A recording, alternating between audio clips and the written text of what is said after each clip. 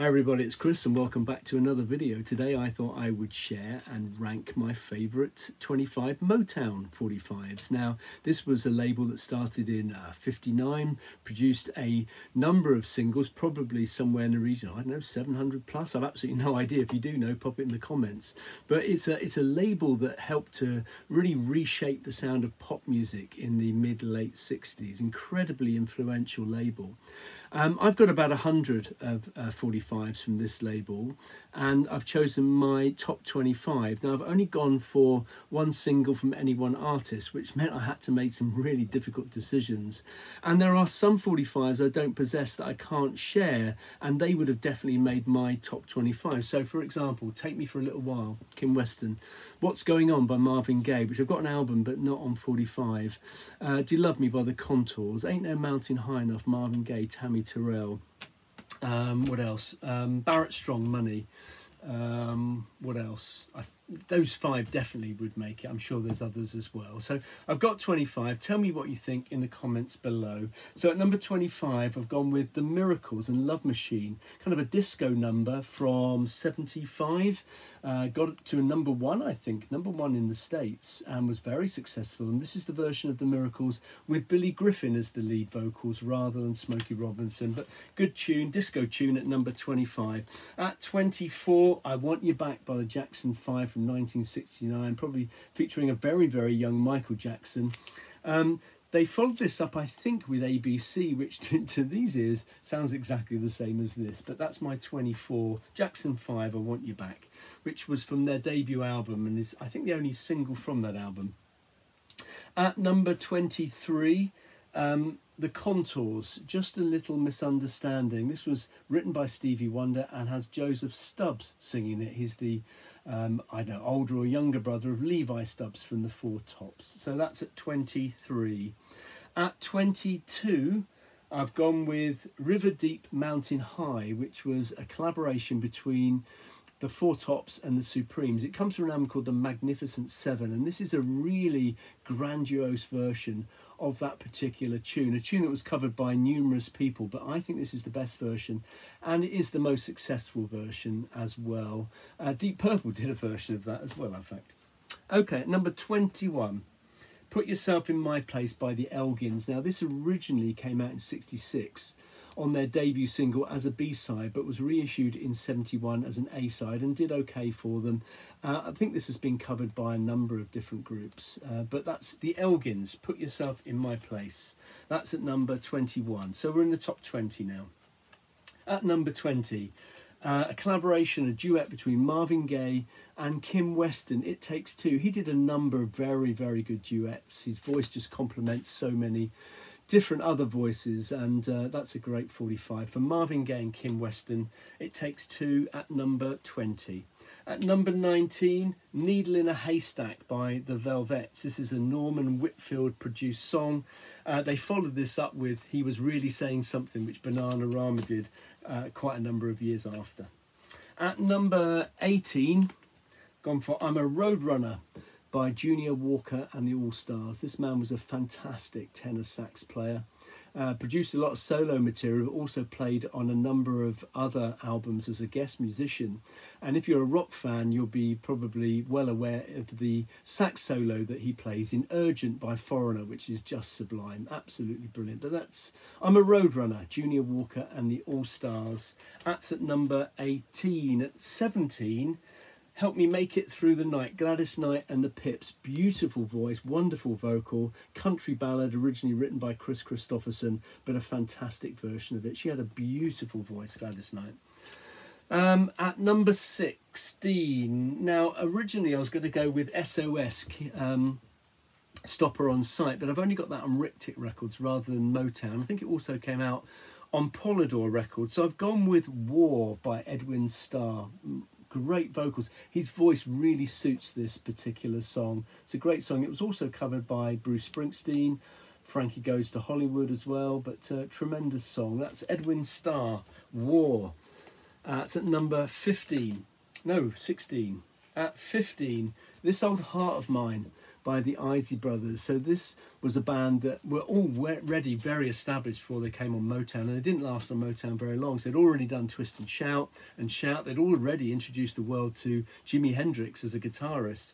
But this particular song came out in '65. They didn't do many singles for Motown, but this was originally, I think, for the Supremes. But it's just a magnificent song. That's This Old Heart of Mine Is Weak for You by the Isley Brothers. That was at 15. At 14, the first kind of female superstar of the Motown era, probably. This is Mary Wells and My Guy, sorry. Great song from her. This was probably, other than a couple of collaborations, the last thing that she did for Motown, although it's obviously on Stateside, which is a subsidiary of Motown. At number 13, I've gone with All of My Life by Diana Ross. You know, hard to choose your favourite Diana Ross song, but I love the vocals on this song. I think it's a beautiful song, but the vocals on it are absolutely superb. So that's my Diana Ross pick, and that's at number 13.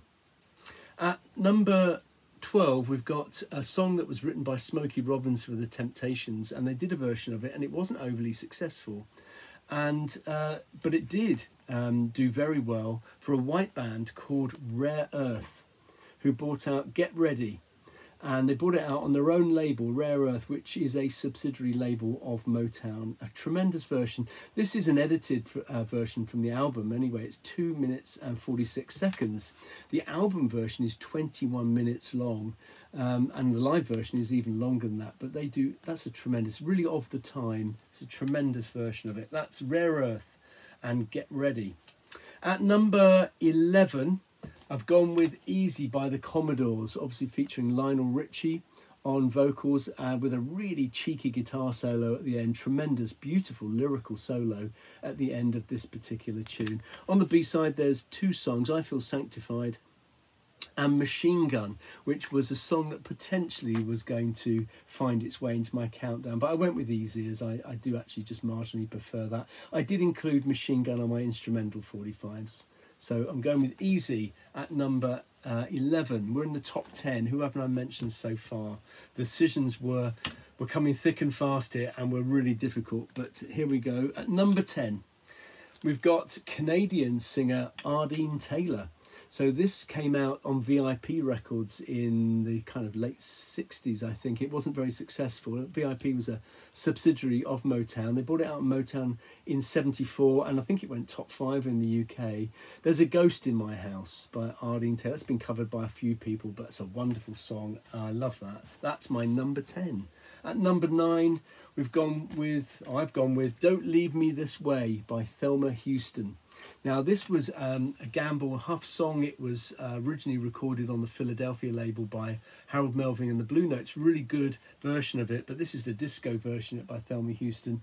It says 76 on here, but I'm pretty sure it charted in 77. It did in the UK anyway. Tremendous song. I think the Communards did a version of that, which is shit, frankly.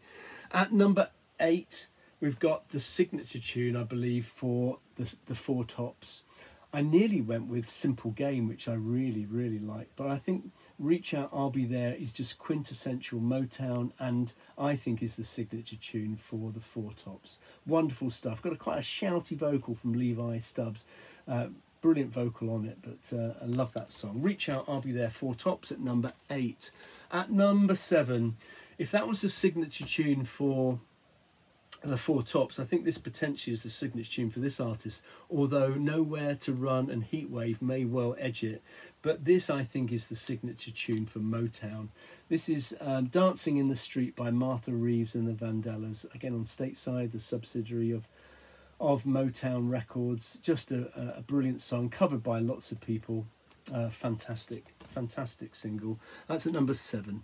At number 6, this was a tough decision because this band have done loads of absolutely amazing 45s.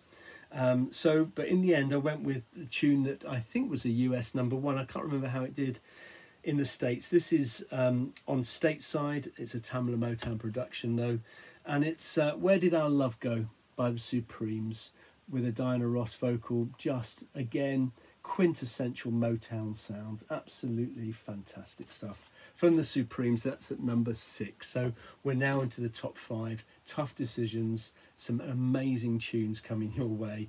At number 5, this guy I think epitomises the sound of Motown. He's the foundation of the Motown empire. I nearly went with Tears of a Clown, but I've gone with Tracks of My Tears by Smokey Robinson and the Miracles. Absolutely tremendous 45. I think this is a million seller, quite possibly. It's an absolutely brilliant song. It just, for me, it encapsulates Smokey Robinson brilliant, and Motown to some extent, but certainly Smokey Robinson, the brilliance of him in 3 minutes. It's absolutely tremendous 45. So number 4 is Jimmy Ruffin, What Becomes of the Broken Hearted. This is the younger brother of David Ruffin from the Temptations. Originally I think this was earmarked for the Spinners, but Jimmy Ruffin got the nod for this particular song, and it's just absolutely gorgeous. What Becomes of the Broken Hearted by Jimmy Ruffin. So we're into the top 3, some really big hitters now. So this was a difficult decision, but it was made easy by the fact that I don't own What's Going On. So I've gone with Marvin Gaye. I heard it through the grapevine. This is just a brilliant single. It sold millions of copies. It had a kind of a little bit of a reboot in the middle 80s as well, when it was used for a Levi. It certainly was here. I guess it was worldwide. It was used with a Levi commercial. With a guy taking his jeans off and putting them into a laundrette. I can't remember the guy's name, a model, but it was a great advert. I heard it through the grapevine by Marvin Gaye. This was a song that's been covered by lots of people. I don't know if Gladys Knight didn't do it first. In fact, she does quite an up-tempo version, which is quite good. Creedence Clearwater Revival's long version of it actually is really good too, but that's just an amazing tune, I think. Amazing tune. So top 2. Top 2 were initially a bit interchangeable, but I'm going to go with the order that I settled on just prior to setting up this video. I could have chosen one of any 15 songs for this fella. Oh my God, the man is an absolute genius. And so I've gone with this song. This is from Talking Book, and it's Superstition by Stevie Wonder. Absolutely brilliant. The little drum beat at the start was originally comes from Jeff Beck in the studio, just noodling away on the drums, and Stevie Wonder saying, "Hey, I love that. Let's have that in the single." And he plays most of the instruments on this particular tune. It's just a masterpiece. Now, Jeff Beck did do a version of it, in fact, and I think Stevie Wonder was keen for Jeff Beck to bring out his version of it before he did. Which he didn't. He brought out afterwards, and he did with a band called Beck, Bogert and a Piece. It's not a bad version at all, but this is just sensational. One of the best pop 45s of all time for me. That's at number 2. So what's at number 1? What's at number 1? Can you guess what's at number 1? Because at number 1 we've got an absolute classic. It is Papa Was a Rolling Stone by the Temptations. This is a visionary classic. Now, originally, this is a Whitfield Strong song, originally recorded by The Undisputed Truth. Their version is not bad, but this is just absolutely amazing. It comes from the album All Directions, and on the album, it's 12 minutes long, and it has a 4.5-minute introduction, and that introduction is the B-side, the instrumental version of Papa Was a Rolling Stone. The remaining 7 minutes for a pop single, wow, is on side A, and it was unusual for a pop single to be that long. This was before the time of American Pie or Bohemian Rhapsody, and 7 minutes was really long, but this for me is absolutely classic. It encapsulates everything about black music. It's got jazz trumpet, it's got a kind of a Miles Davis kind of sound at the start, and in Silent Way kind of start. It's got some blues guitar on it. It's got the most amazing bass line. It's absolutely gorgeous, this particular song, isn't it? So 7 minutes long. It's just a cinematic soul classic, kind of in the vein of Isaac Hayes, I think. Absolutely brilliant. It has that shattering punchline, "When he died, all he left us was alone." Just tremendous. And that is my favourite Tamla Motown 45. At least it is today. Tell me what you think in the comments below, and I'm sure I'll be back sometime with another video. Cheers all, take care.